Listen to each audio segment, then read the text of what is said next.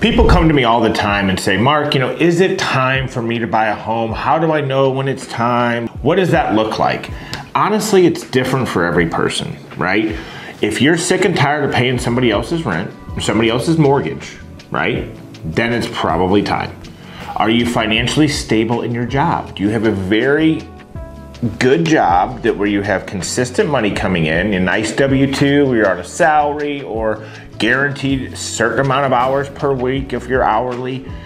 All those things need to be set in place so you can take on the financial burden of a home, right? I'm not gonna sit here and paint a picture that, as long as you can afford a mortgage, you should buy a house. No, because there's costs to home ownership. Besides just your mortgage, you're gonna have maintenance, you're gonna have like your water bill, your electrical bill, your gas. You're gonna have to save money for long-term maintenance items like a roof, hot water heater, air conditioner. Those are all things that over time you're probably going to need to replace no matter what. And sometimes people don't take those things into consideration. Why? Because they've been a renter most of their life prior to this. So when they had an issue before, the roof's leaking. And somebody else came out and fixed it, and somebody else paid for it. Now that you're a homeowner, you're gonna be calling yourself. Hey, self, go get 15 grand, you need a new roof. Right? There's no picking up the phone. The only person you're gonna be calling is calling your wife going, oh crap, we gotta buy a new hot water heater, honey. Those are things that people don't take into consideration. Other small items that they don't think about is as simple as this sounds, does the house have wood trim? Is it painted? How long is that paint gonna last? 5 years, 8 years, whatever it is. That is a maintenance item. You're gonna have to get out there and scrape the paint off and repaint pieces of trim on your house. You're gonna have to pressure wash the dirt and grime and potentially some exterior mold off the backside of your house. You're gonna have to pressure wash your driveway if you want it to look good. You're gonna have to cut your grass. You're gonna have to put down pine straw. You're gonna have to put down wood chips. You're gonna have to trim your hedges. You're gonna have to clean your windows. You're gonna have to sweep the floor. You're gonna have to take the trash out. All of these things people don't think about sometimes. So you need to make sure you're mentally prepared that you don't get in over your head when you get into home ownership.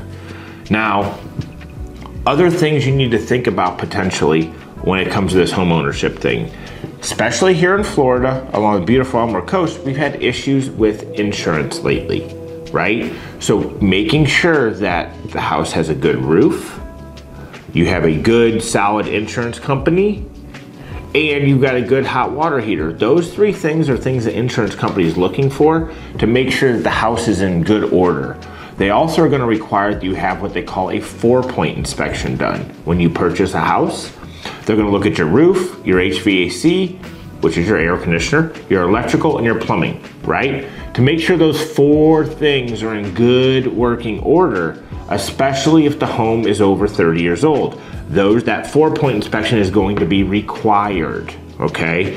So making sure that 4-point inspection is in good work, all those items are in good working order is going to be needed in order to get your homeowner's insurance. The next thing you should think about when you're thinking about homeownership is you're gonna talk to a lender. They're gonna tell you what you are quote unquote pre-qualified for. This is a crucial part of the home buying process. Probably the most important in my mind, because the lender says you're pre-qualified up to $700,000, right? Well, just because you're pre-qualified for $700,000 doesn't necessarily mean you as the buyer are going to like the payment of a $700,000 house. So, the most important thing is that you look and see what you can afford, what you're comfortable with on a monthly basis. How much do you want your monthly payment to be, okay? And then we reverse engineer out and figure out what price point we should be looking in.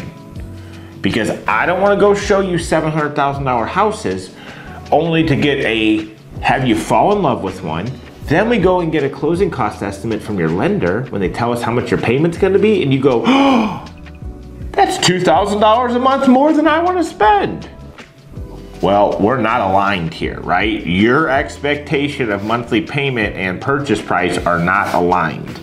So we have to reverse engineer, go off of what you want your payment to be, and then we figure out your price from there.